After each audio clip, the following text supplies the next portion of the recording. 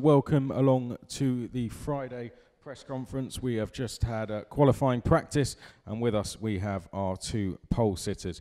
To the left, the pole sitter in the OK class, Hannes Janker for the TB racing team, and to the right of picture, the pole sitter in OK Junior, Paul Aron for Ricky Flynn Motorsport. Hannes, we'll start by speaking to yourself. Of course, this is your home race, so you must be very proud to have taken pole position here. Yeah, of course. It was a good day. I didn't expect that. All the free practice were very close. We missed a little bit.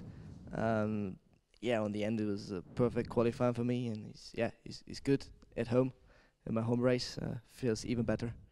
And your championship's really starting to pick up now, of course. You had a good meeting last time out. Do you feel that this race has come at just at the right time for you? Yeah, probably. It's another chance. We lost some points in Zano, and we tried to get the points we lost. And it's another chance, and we try to take the chance. What are you expecting from the racing this weekend? It's a new circuit for many of us, not just on the track, but also off the track as well. As someone who may be a little bit familiar to it, just tell us what to expect from the racing. Will be very close races. It's difficult to pass on this track, so it's good to start from pole position every heat. It's very close, every driver, so I expect that there will nobody be who pull away in the front.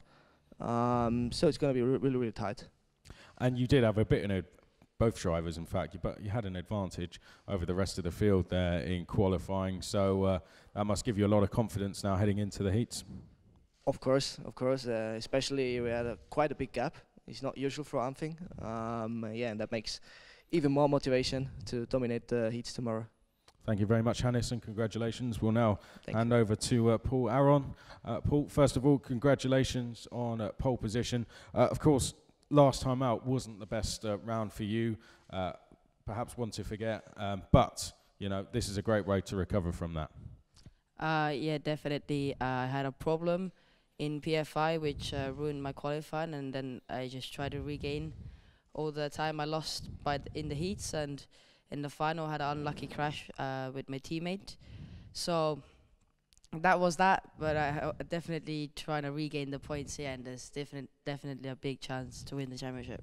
And although you had a sort of 2/10 advantage over the rest of the field in qualifying, a track it's fairly new to you, isn't it? So tell us your impressions of the circuit. Yeah, the track's quite new for me. The first time I drove here was 2 weeks ago. So I'm really happy with the pole position, and I already had the confidence from the morning because I saw that I was really fast in the practices. So I went to the qualifying trying to be in the top 3 and ended up with a pole position.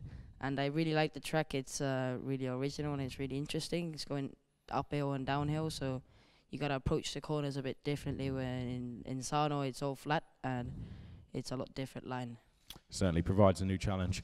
Tell us where we're going to expect overtaking tomorrow. Of course, it's quite a small track, so you have to take your chances where you can, can't you? So just tell us, where do you think the overtaking is going to come from? I think the easiest places to overtake are in the last corner and in the first corner, but the best places to overtake are when nobody expects it. So like in the chicane, if you overtake somebody, then the other person loses a lot of time. So if you're confident in yourself, then definitely to overtake somewhere where the other person doesn't expect it, so you get a gap right away. But yeah, the easiest places are in the last and the first corner. We've all got to do 5 heats, of course, over the course of the weekend. Tyre wear has come into play at the first 2 rounds. Is that going to be more substantial here, do you think? And if so, have you prepared for that? Yeah, definitely. If I have the speed and I pull away, I'll try to save the tires, but we'll see how it goes. And I don't think the tire is going to be that big of a problem. Thank you very much, Paul. Congratulations to the both of you. Best of luck for tomorrow. Thank you for joining us.